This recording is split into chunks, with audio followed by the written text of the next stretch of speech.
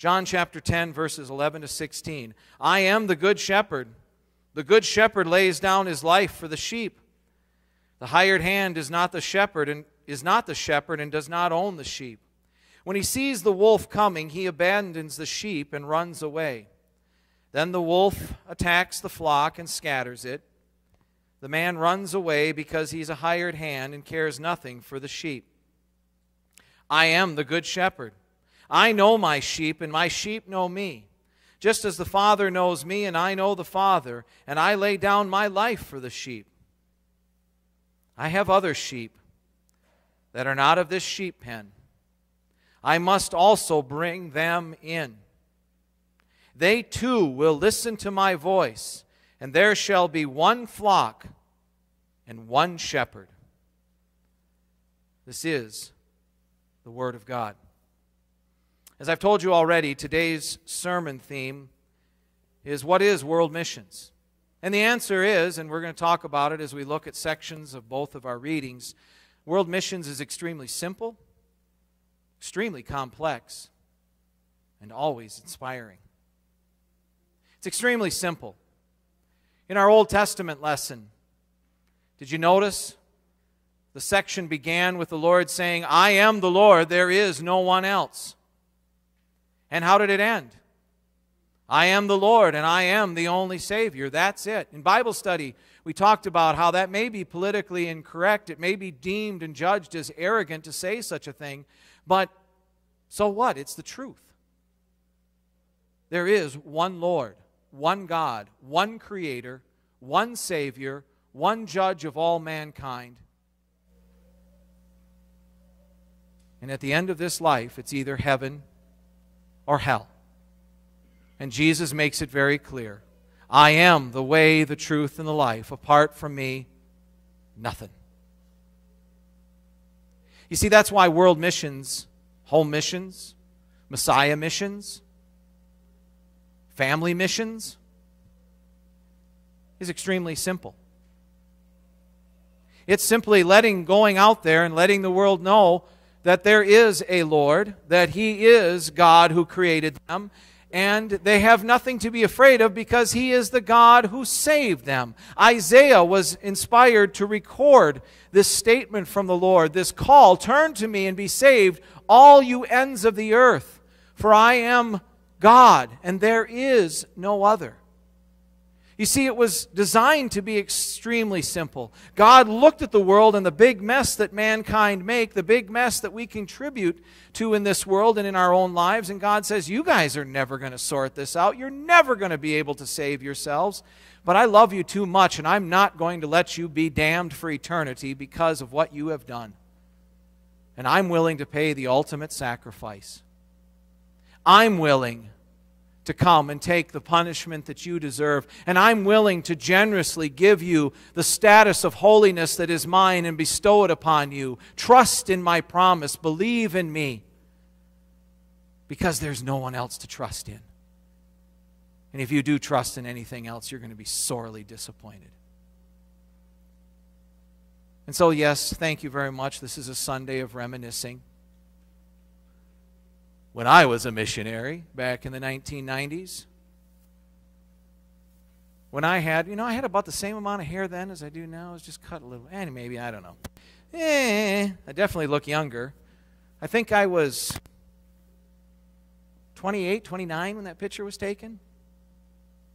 Anyway, it was out at the village of Monshama. Sitting there next to me, you did figure out who I am and okay. Headman's on the left. Headman Monshama's on the left. I'm on the right. Anyway.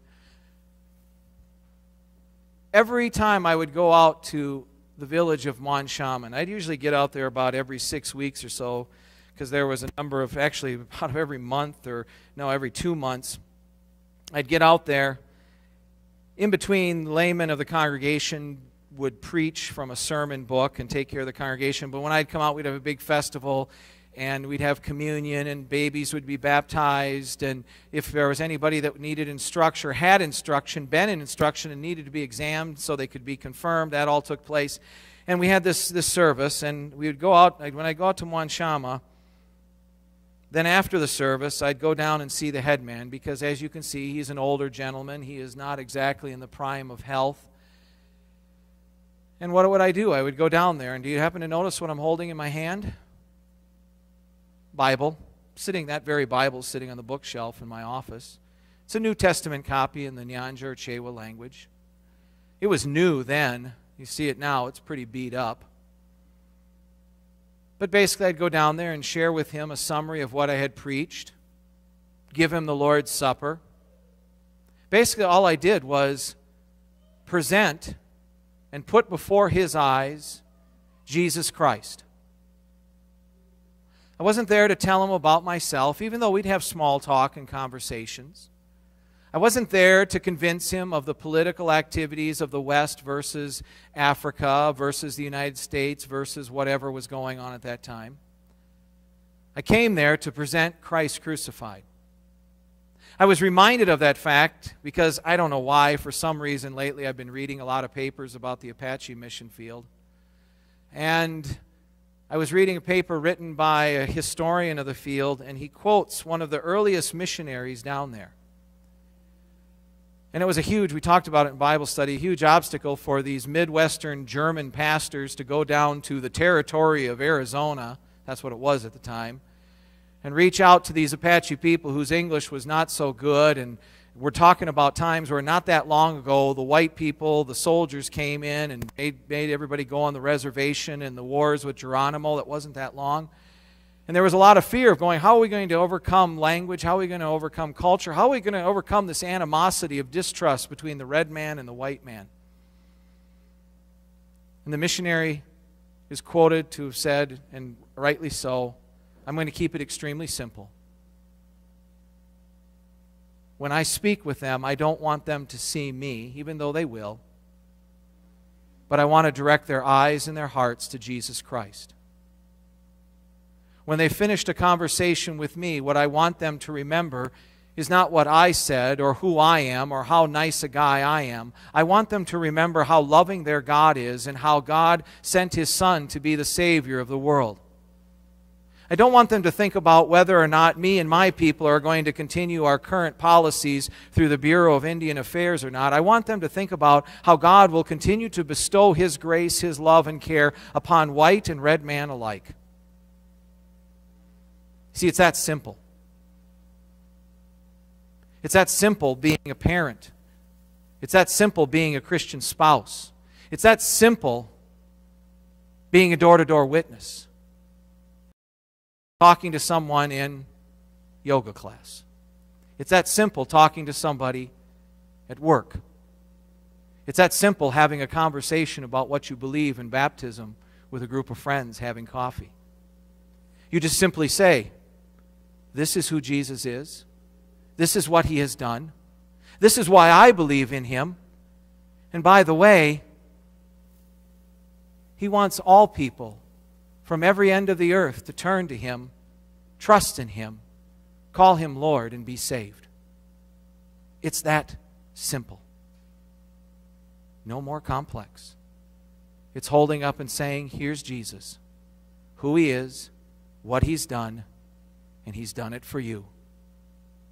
And the neat thing is, as has been proven throughout the centuries, exemplified on the pages of Scripture the day of Pentecost, with 3,000 being baptized that day, and through the centuries, hundreds upon thousands upon millions, including ourselves and our ancestors, have heard that promise, probably brought to us by somebody we didn't know,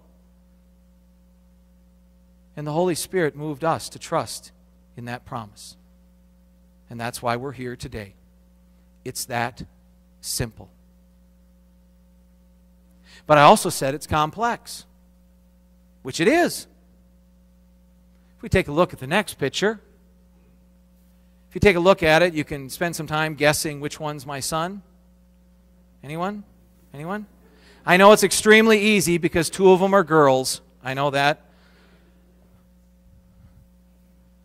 Jesus says, as He said, I'm the good shepherd, I lay down my life for the sheep, and so on. He hints at that complexity. Even though I think when the disciples were hearing Him say it the first time, they didn't really think about or probably didn't comprehend exactly how complex it would be. But Jesus makes it very clear, I have other sheep that are not of this sheep pen. They too will listen to my voice. Those words, other sheep pen, are loaded. We talked about it a lot in Bible study. It's what Peter experienced when the Lord said to him, all right, now you're going to be going to Cornelius' house. He didn't say that, but that was what was going to happen. You're going to go to Cornelius' house. He's not Jewish. He doesn't come from the same background as you. He doesn't come from the same culture of you. You're going to now be actually called to worship and to preach and to teach and interact with people who are not like you, people of other sheep pens. And Peter had to go, as we talked about in Bible study, had the Lord prepared him by saying, here's a whole bunch of unclean animals, things that you've been taught forever that are not good, that you don't like, that would be appalling to your sensibilities, your cultural sensibilities. Now I want you to eat that. And we think, and rightly so, we talked about it in Bible study, that the opposition to Christian mission work is, oh, the world hates us. And they do. And the devil is out there, and he is. But here's subjective opinion being shared based on personal experience and observation.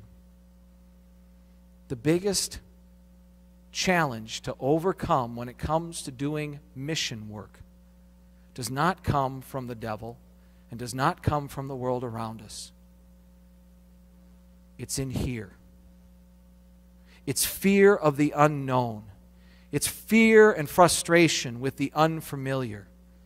It's an uneasiness of being dragged out of or willingly stepping out of our comfort zone. The reason I say that is based on some of these experiences. Some of the experiences that I dealt with when I was called to be a world missionary. Leslie and I and the kids arrived in Zambia. And again, Leslie can tell you about all the challenges of trying to take care of a young family in a different culture, a different world, different economy, and all sorts of things. Flying cockroaches and bugs in your flour and all sorts of neat stuff. Fingernail clippers in your loaf of bread. Ask her about all of that. Ew.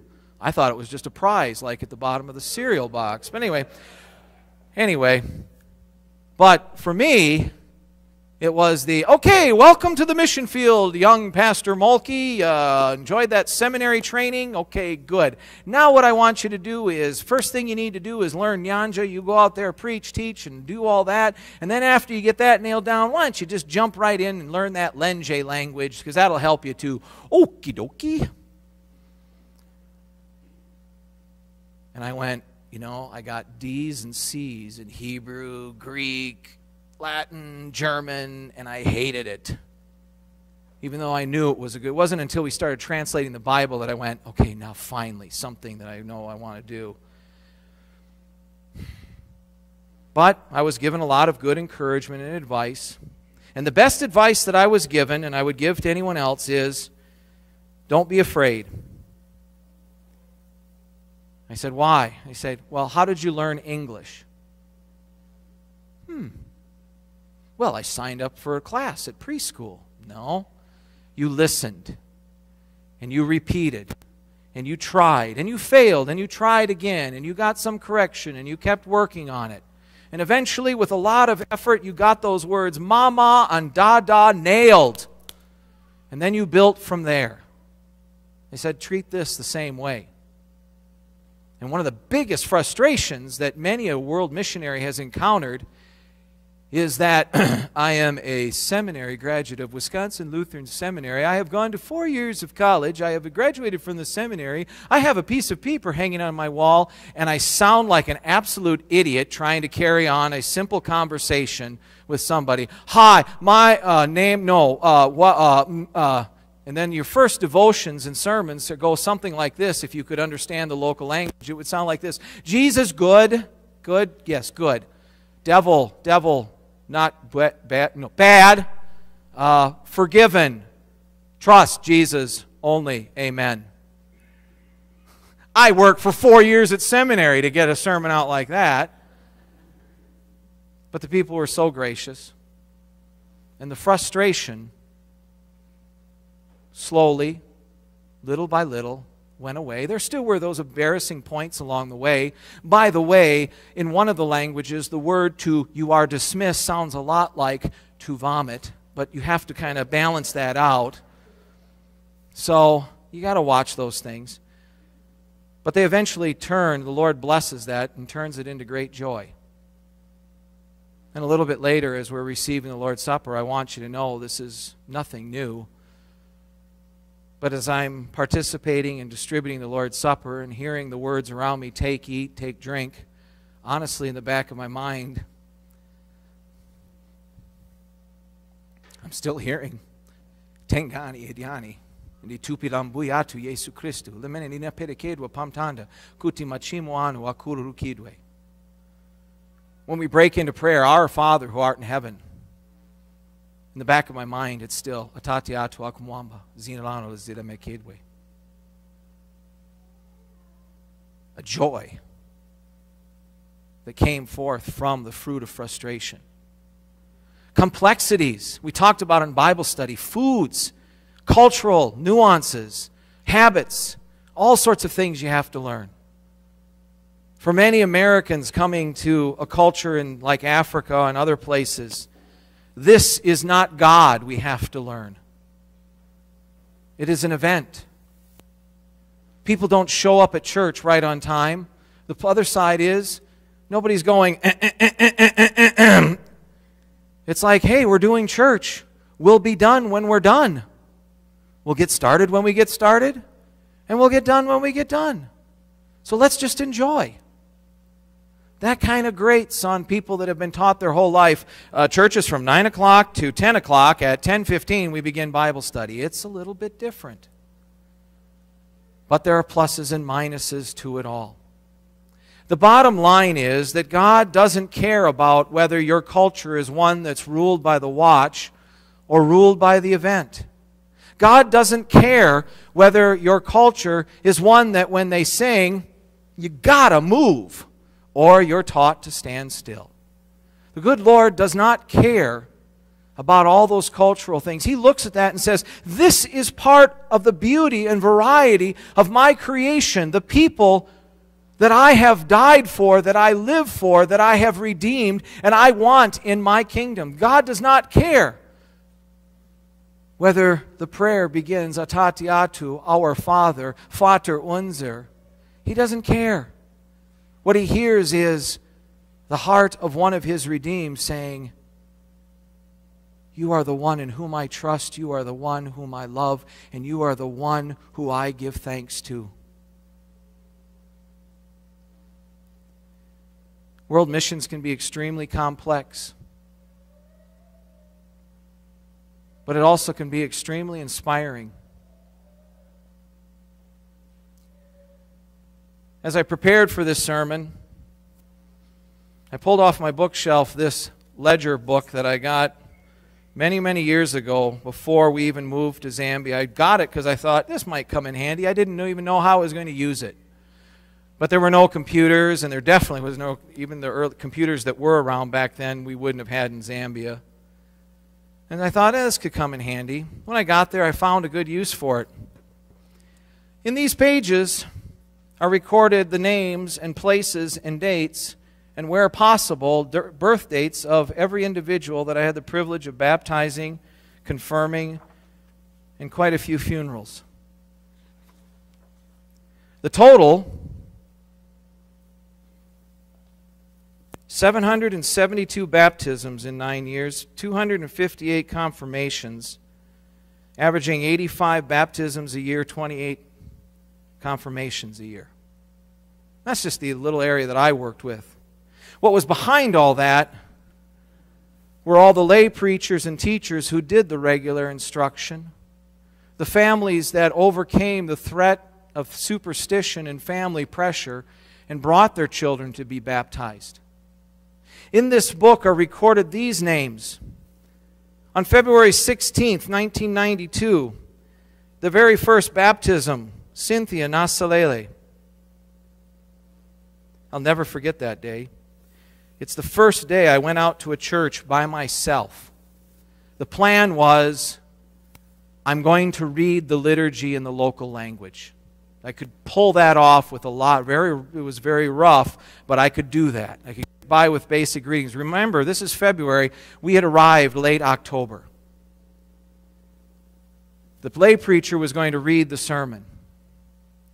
However, I arrived there and they said, "Pastor, we have some children to be baptized." Okay. Well, I know where Matthew 28 is in the Bible, and I could choke out. I figured I could get in the name of the Father, Son, and Holy Spirit out. And we got through it. Never forget it. But despite all my failings, all my frailties, all my incompetence, the Lord on that day used me to be a conduit along with that Christian congregation to bring another child into the kingdom of God. I went through the list a little bit more. I won't read off all 772 baptisms, because that would be like one of those genealogy things. But another one I noted was on June 18th, 1994, there was a young man named Anton Peary who was confirmed. I remember Anton. I saw Anton a couple years ago. Oh yeah, that's the same Anton who is now the dean of students at our seminary in Lusaka. And I was extremely humbled at a missionary seminary conference a couple years ago where he presented a paper. And as he talked about his development in Christian ministry, he said, just to illustrate the point of inspiring, please forgive me if this comes off in any way arrogant. He mentioned me by name as a model of being a Christian pastor that he wanted to follow. That's humbling and inspiring, all wrapped in one. I go down the list a little bit more. I get to August 13th, 1995, and I'm out at a village in Lifambula. Lifambula by itself is an amazing place because it was a congregation that a layman, one of the chairman of the congregation, about a 5-6 hour walk away, had friends over there and went over there and said, "Hey, I think I'll start a church. I'll start sharing the Word of God with them. I'll start using the teaching materials and teaching them." And finally he says, "Oh, by the way, Pastor Mulkey, we have a church over there. Could you visit?" Sure. By the way, that happened like 3-4 times. I get there. I meet the group. Second time I go to visit, everything's kind of getting more order. They've already started building a church, which is just this little simple mud hut, but it's there. And it's August 13th, 1995 at Lifambula, and everything's getting organized, and basically on that day there were 28 baptisms. I'll never forget it because the little church was way too small, and so we just went outside and we lined everybody up. A line longer than one of our communion lines. And there they were, and you just simply went down, the chairman from the local congregation holding the water, taking the water, Muzina latate, and la moana, and la mzimo yera, niku baptizani, muzina latate. And I went child, child, child, mother, child, child, adult, aged person, child, adult. God's kingdom. Other sheep being brought in. Let's take a look at this last slide. Speaking of confirmations, on May 14th, the year 2000, 4 individuals were baptized at the English-speaking congregation in town. Ava Makalabai and Henry Ndovu. Henry Ndovu was just a very kind-hearted, simple man, came to church faithfully, went through Bible study, was confirmed. Ava, lawyer by profession, lawyer circling in the circles of the National Federal Supreme Court circles, came to our church. One day I asked her, "Well, you've been to a lot of different churches. You've told me a lot about a lot of different places. I'm really happy. Why are you here?" She goes, "You guys teach the Word of God. You don't just talk about it. You actually dig into it and teach it. This is where I want to be." Those 2 adults had gone through instruction and were confirmed. At the same time, on the very same day, our oldest daughter, Elizabeth, and our next-door neighbor boy, Adam, were confirmed with them.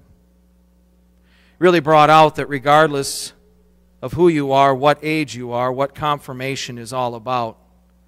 It's not a rite of passage. It's not something you do when you're a certain age. It's standing before your Christian friends and saying, I truly do believe and I promise to be faithful even till death. Other memories that inspire? Not enough time. Too many to even enumerate. But that's why when you hear me talk about world missions, there's a glint in my eye. Why I get just a little bit excited. Because it isn't just my personal experiences that I can hold on to and see. As I've had the privilege of reading reports, traveling around the world, interacting with other missionaries in my role during the past number of years, I see those stories that I have repeated over and over again everywhere in the world. And to me, the illustration is that there is one flock and one shepherd. And today, as we receive the Lord's Supper, there have been Christians at altars like this one. There have been Christians worshiping in countries where they are persecuted. There are Christians worshiping in countries where people have walked hours and miles to come to church. There are Christians who have placed the best shoes on their feet that morning to come to church because the best shoes they own are the one pair of rubber rain boots. And even though it's bone dry outside, they wanted to get ready and do something special because they're going to worship the Lord. And they are part of that one flock that we are part of. They may not be standing shoulder to shoulder with us this morning taking communion, but they have received, and they do receive, the very same body and blood of Jesus Christ given for them and given for us. And even though they're not going to be shoulder to shoulder with us this morning, they will be shoulder to shoulder with us on that day we stand before the throne of glory.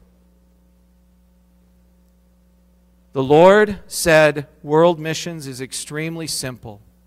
I am the creator of the world. I am the Savior of the world. And my good news is for the whole world. Yes, in this world, as you carry that message to the world, there's going to be some frustrating, complex things. You're going to have to deal with the realities of different languages. You're going to have to learn to tolerate and put up with one another because you come from different cultures and different backgrounds. But what will always bring you together is a unity of faith that you have in trusting in the one good shepherd. I pray that that message may always be inspiring. If you ever get the privilege or ever have had the privilege of being part of it, it will change your life. Even if it's only for 1 week working in some mission field close by. For those of you that have gone out and knocked on doors and actually engaged in a conversation, overcoming the frustration and fears, you know that it has changed your life. And will be a memory that you will hold on to for the rest of your life. May the Lord continue to bless us as we constantly engage in the mission of the church, witnessing the truth to one another, teaching the Word of God to our children, praying for one another, and taking the message of Jesus Christ to people all around us, near and far. May the Lord continue to bless us in the joy of His mission work. Amen. We continue with our mission work as we gather our offerings for the day.